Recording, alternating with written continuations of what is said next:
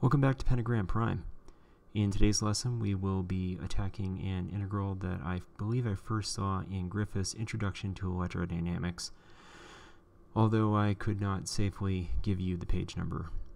Either way, this is a more general version of that integral, in this case employing an unknown for the exponent in the denominator.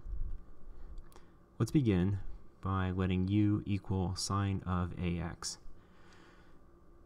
giving us du dx equal to a cosine of ax, and the corresponding substitution for dx in terms of du. This substitution results in a cancellation of terms in the aforementioned numerator.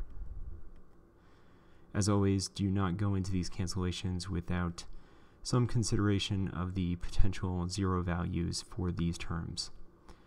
We are focused on an indefinite integral here, but if this were a definite integral, then I would caution you to pay close attention to the variables that you are using so that you do not accidentally integrate over u space when you are supposed to be working with x space or vice versa.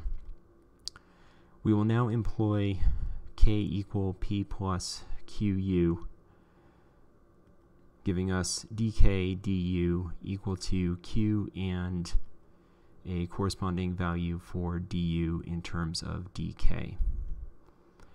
Our integral now becomes a simple exponential that may be solved using power law. I've been debating whether or not to spend time warning about dividing by zero, so you'll probably see fewer red flags on screen going forward. But let me know how you feel about it in the comments. And of course, let us not forget about the integration constant c. But we're not going to dwell on it either.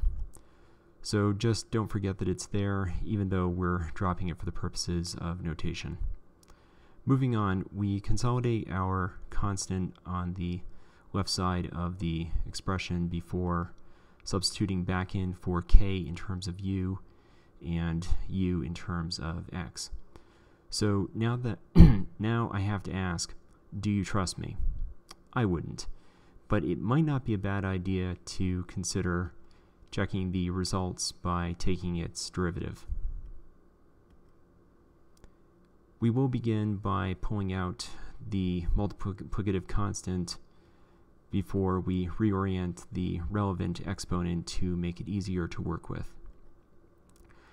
Now, derivation can frequently get messy, so proper bookkeeping on such things as minus signs can mean the difference between, say, a PhD and just a miserable consolidation prize of a master's degree that precipitates multiple dead-end jobs, a descent into alcoholism, and, worst of all, adoption of a faith-based recovery program. Scratch, scratch, scratch, scratch. And let's not forget the exponent. Having taken the derivative of the right-hand side, we now have two more sets of variables to remove. And we're right back where we started. It's not the answer to the title problem, but I'm going to box it anyway. Thanks for watching.